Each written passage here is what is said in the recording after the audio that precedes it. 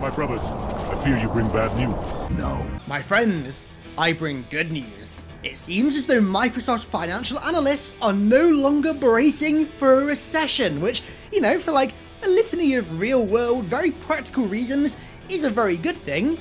But for us Halo fans, it might just be especially good, because it means the hiring freeze is pretty much over. That means that people can finally be hired to work on Halo again, and thus Halo games can finally be made again. That's right, it seems as though the perpetual hemorrhaging of staff over at 343 is finally coming to an end. Furthermore, there might maybe be something on the horizon. I gotta say, it's a crying shame that things finally start to kick back into gear after Joe Staten and Paul Bertone have left 343 and are no longer working on Halo and likely will never work on Halo again. I gotta say, there is like a little bit of me that is gonna be very bitter for a very long time that we had them and then we got nothing major from them, but I digress. Now, the fact that people are actually being hired to work on Halo again, in fact, isn't the only potentially exciting thing here. It's the specific jobs that 343 are hiring for.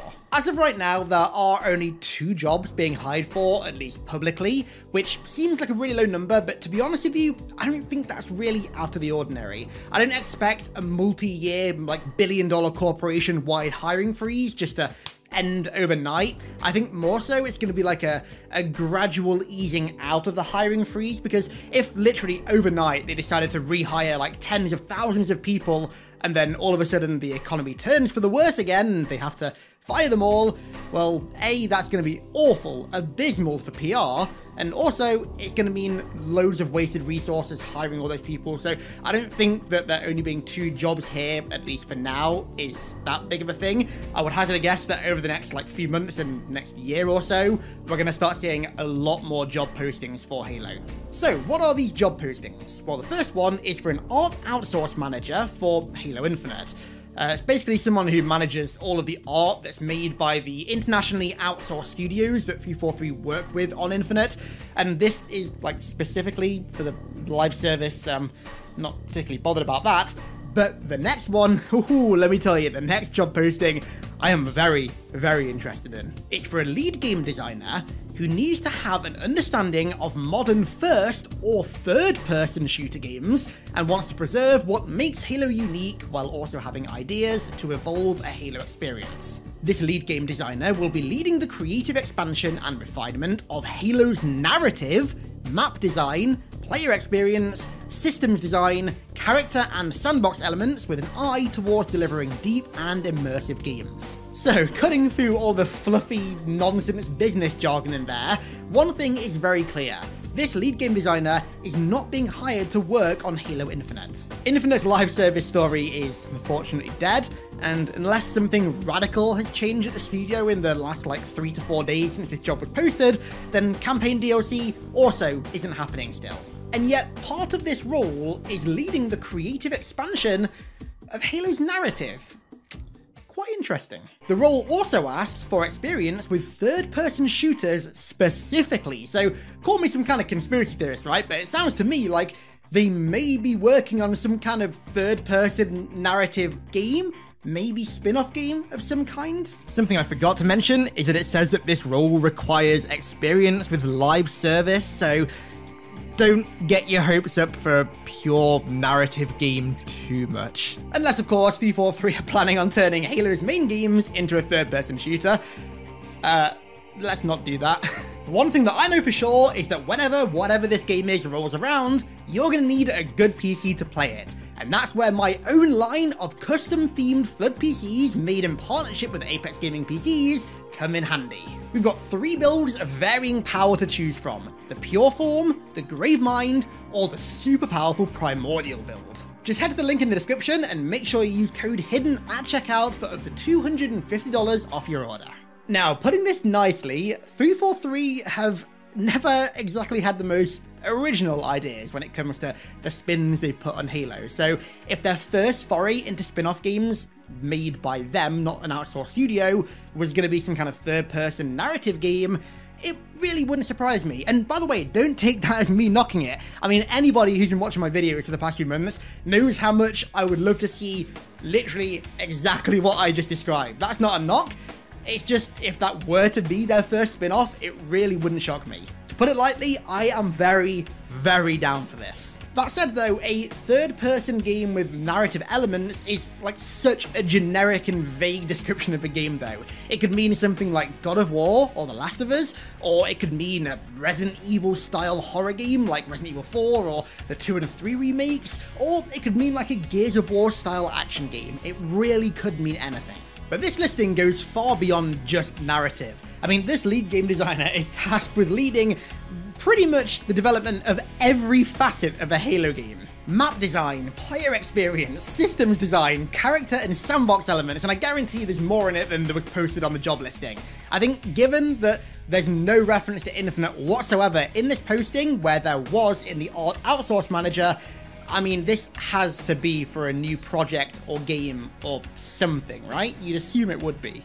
But that said, this job posting is still very vague, so don't take any of my speculation as gospel. Not only is it vague, but it's the only job posting right now for 343 and Halo that doesn't refer to Infinite. That said though, I think there's always the chance that they're hiring people internally from other Xbox studios for this project as well, which I would assume wouldn't require like a public-facing job listing. They'd just do it internally within Microsoft. And also, I'd assume that a large chunk of like existing 343 developers who are still at the studio would be working on this game as well. So there only being one job posting might not be the red herring that it seems initially, but still don't take any of this speculation as gospel. It's fine to speculate and, you know, start huffing the hopium just a little bit, but don't get your hopes up for something that may very well just be completely misinterpreted, because I mean, goddamn, it goes without saying, but us Halo fans have had our hopes dashed so many times over the last decade.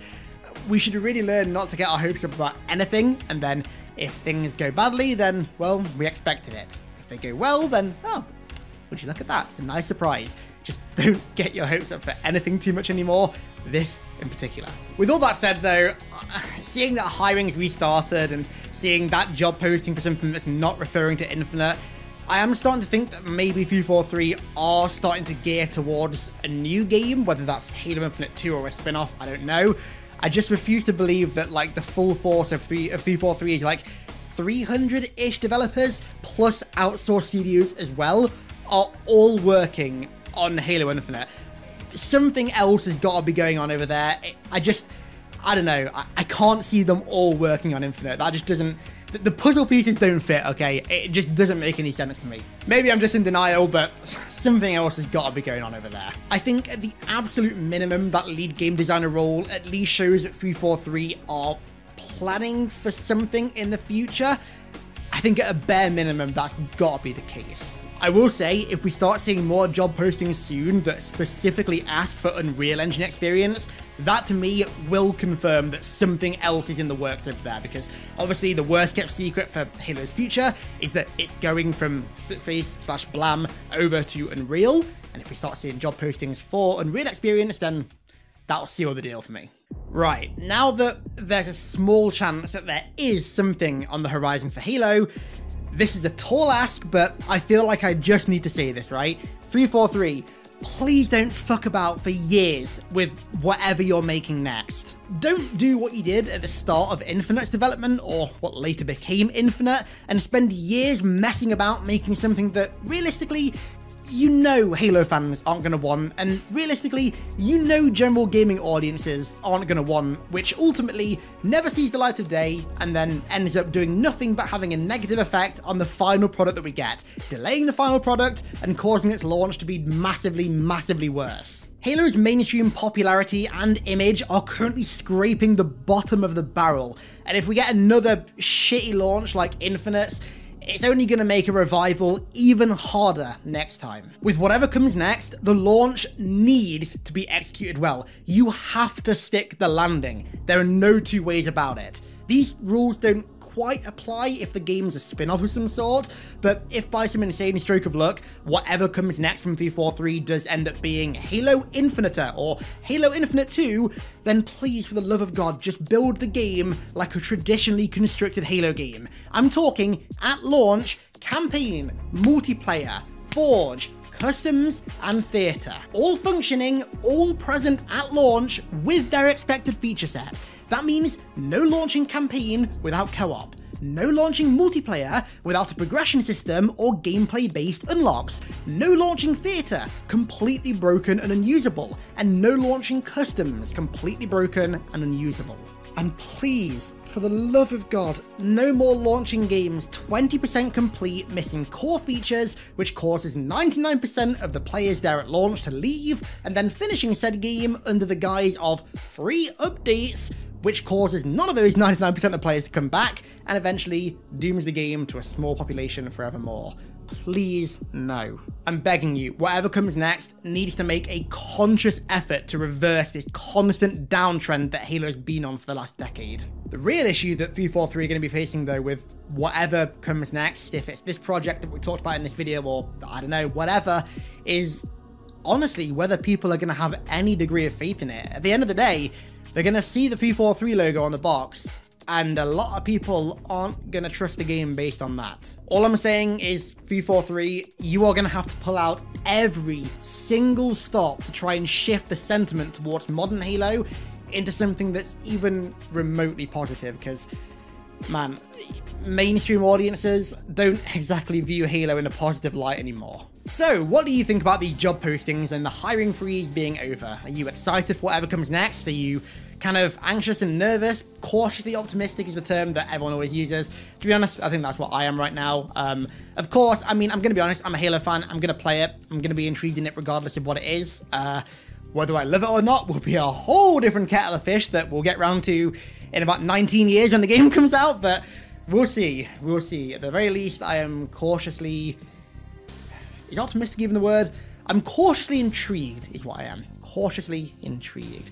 So, make sure you go and check out the Marathon lore video, the first of many Marathon lore videos that I released the other day. Marathon, if you don't know, is essentially Halo's sister universe. It was one of the heaviest inspirations for Bungie creating Halo, and obviously it's getting rebooted soon, and I'm going to be covering all the lore for the old Marathons and the new Marathon, so make sure you check out that content, show some support on it, I'd really appreciate it.